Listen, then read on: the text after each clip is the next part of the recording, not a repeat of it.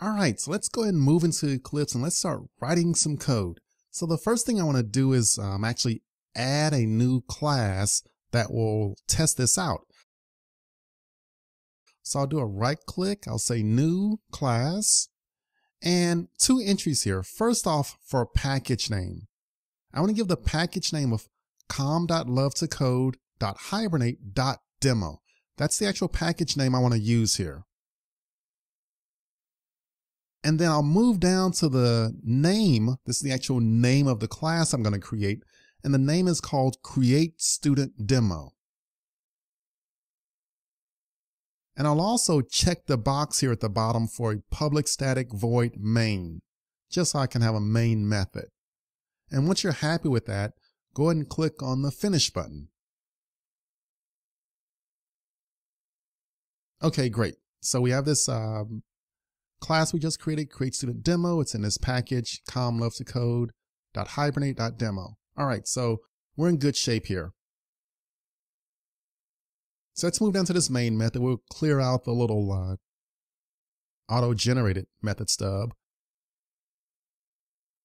And as you know, I love to write little comments in the code before I actually start writing all the real code here. So here, the first thing I'll do is I'll say create session factory. And then the second item is create a session.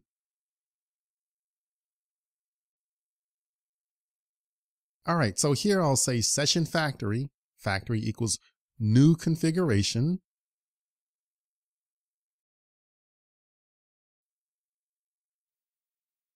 .config, and I'll give the actual Hibernate config file name. That's hibernate.cfg.xml. That's the file that we had earlier in the previous videos. I'll say .add annotated class, and I'll give the actual student.class that we also created. And then I'll say .build session factory. Open paren, close paren with a semi. All right, that looks good. And again, I'll go through and I'll fix the imports here. So I'll just do a right click. I'll say source, organize imports. And it'll ask about configuration. I'll choose org.hibernate.cfg.configuration, and I'll hit finish. And so let me move up to the top just to make sure the imports are right. So on line 3, we should have session factory from Hibernate and also configuration from Hibernate. And then on line 6, we have our student that we placed in the entity package in the previous video. So this looks really good. So we're on track so far. Good job. All right, let me stretch out here at the bottom, get some white space so I can stretch and move around. All right, so now I need to create a session. And again, it's really simple, right? So I simply go to the factory and I'll say get current session. And this will give me the actual current session that I can make use of. And again, I need to fix some of the imports here. I'll just hit the red X to the left and I'll say import org.hibernate.session. Okay, good. So we took care of all of our imports. We got the basic things in place here. Let me set up a little try finally block for my code. So I'll do a try.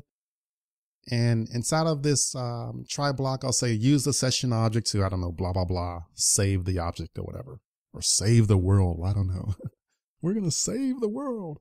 And then finally here, I'll say factory.close just to close up the factory. All right, so back to saving the world here, or saving the Java objects. I'm sorry. I'm having too much fun. So let's kind of just jot down some comments here as far as what we want to do when we save the world or when we save the Java objects. So the first thing I need to do is create the student object. And then I'll go through and actually start or begin a transaction. And then I'll actually save the student object. I'll save the world. And then finally, we'll commit the transaction. And so that's our basic game plan here for, doing the work inside of this method.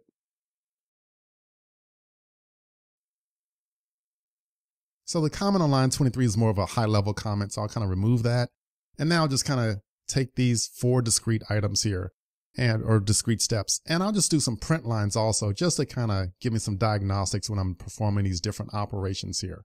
So first off, I'll do a print line. I'll say creating a new student object.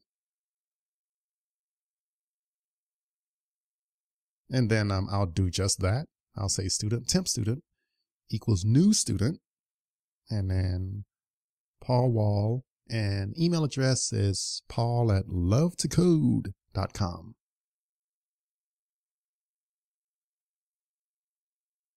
And again, this is just a plain old Java object, right? It just has the special annotations that we set up a little earlier. Now at this point, I'm going to start the transaction. So I use this session object and I say begin transaction.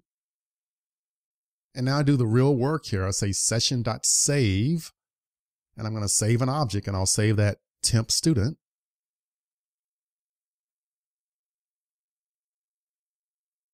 And I'll do a print line here also, just to tell me, kind of what's going on. So I'll say saving the student, or I don't know, saving the world. And then finally, I'll do a commit. I'll perform a commit. So I'll say session.commit. Actually, session.getTransaction.commit. Sorry about that. I stand corrected. And then I'll do a print line to say done, just to let me know that I'm done and everything worked out just fine.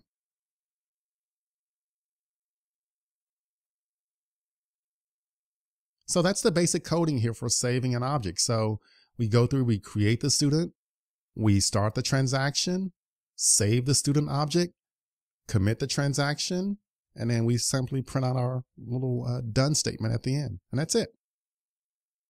So I can go ahead and save this file, and then I can run it. So I'm going to run this create student demo.java. Just do a right click. I choose run as, and then run it as a Java application.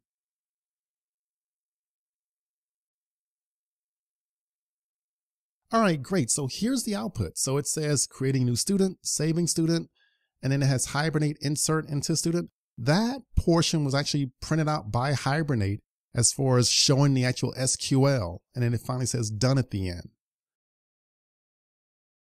All right, so that's how that worked out. But let's go test this out. I don't trust it. So let's move back over to this MySQL workbench. I actually want to look at this data in the table. So I'll log into our database. Our password is HBStudent, the same as our username. I'll go over to this schema, HBStudent tracker.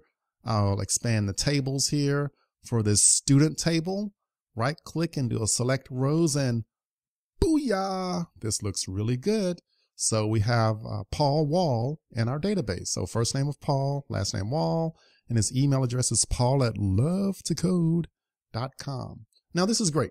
Now you may notice that the ID is set to a value of 6.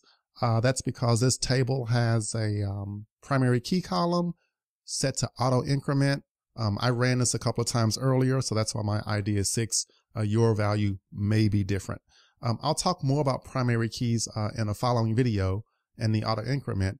But for now, we have some assurance that, hey, our data was actually inserted into the database and it is there, alive and well. So good job so far. This is your first kind of real complete Hibernate program. In the following videos, we'll dig a little bit deeper.